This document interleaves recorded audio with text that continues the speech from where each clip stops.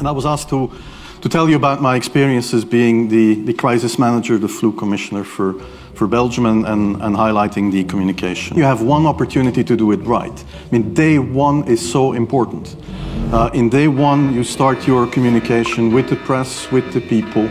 Hartelijk welkom, meneer Van Ranst. Dank u vriendelijk voor de uitnodiging ook. You have to be omnipresent that first day or the first days, so that you attract the media attention. Wel, het is een broertje van de pokken. Symptomen van apenpokken beginnen met koorts. Mission completed. When you do that, then you can profit from these early days. In Belgium, they chose to appoint a non-politician to do that, because you're not attacked politically, and that was a huge advantage. The second advantage is that you can play the complete naive guy. Al onze omringende landen, Denemarken, Engeland, daar wordt het ook heel veel erger. Maar daar wordt er al geconcludeerd dat het, u heeft het zelf ook gezegd, het komt in de buurt van een griep.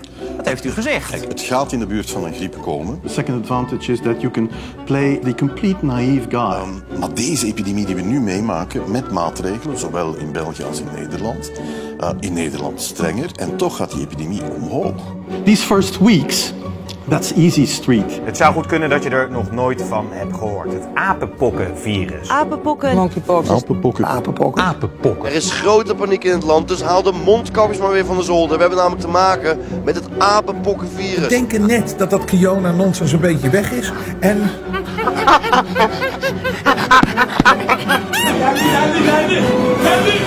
Symptomen van apenpokken beginnen met... I would definitely recommend taking advantage of the extra. God, you should go and fuck off! Ik ook tegen apenpokken. Are you kidding me?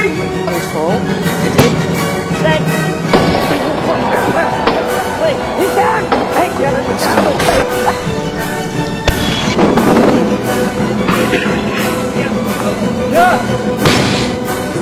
Is vol. Het is...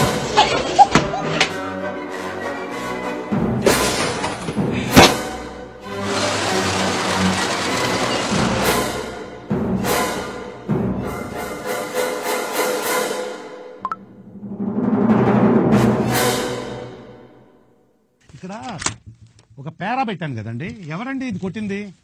ఇక్కడ పేరా పెట్టాను కదండి, ఏం చేస్తారండి వీళ్ళు? ఇక్కడ పేరా, ఇది ఇలా పెడితే ఇండికేషన్ పేరా అని, డివైడ్ చేయమని అర్థం.